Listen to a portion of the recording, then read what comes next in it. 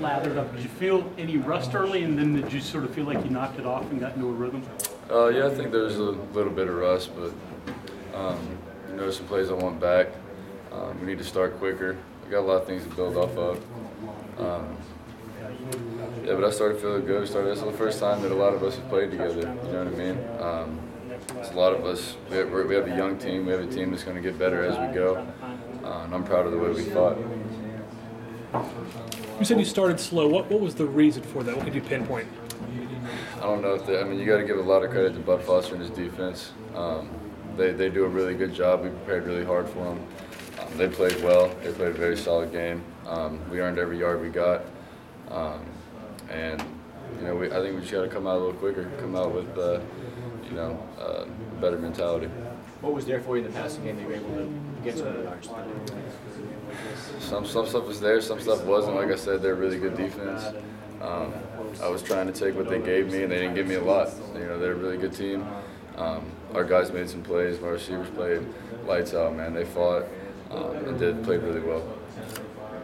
I know coming in that you would have to go downfield a good bit just because of their press coverage and such. Yeah, we didn't really we didn't know how they were going to play us. Watched a lot of tape, and we weren't sure how they were going to come out and play us, and they did some different things. And like I said, I tried to just take what they gave me, check into the right plays to put us in the best position we could. Cron said he felt like the timing between you two got a lot better over the summer, I suppose, in the spring. What was your take on it? Yeah, it was tough because Cron was hurt for a lot of he didn't do spring. And that was a good time for me to get timing with the other guys. And Cron wasn't full speed until June, so we kind of were late and had to work really hard in that last month to get the timing down. And like I said, man, this is our first time playing together in a live situation. And I'm proud of the way they fought. I think, like I said, we have a lot to build off of. Were you surprised at all with how productive the passing game was, how productive you were, or this is kind of the way you were? I'm not surprised. We worked really hard. We prepared a lot.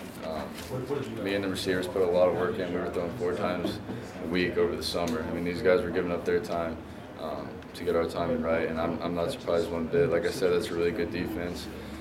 Unbelievable atmosphere. Mountaineer Nation was awesome. It was great. It was awesome playing in front of them. And a really good game against a good team, and we battled to the end. That's all you can ask for. Well, it's been a long time for you, but you seem like you were having a lot of fun out there. Oh yeah, had a lot of fun.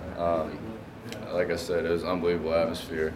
I couldn't play for better fans with a better group of guys, and I'm excited to just build off this. Yeah.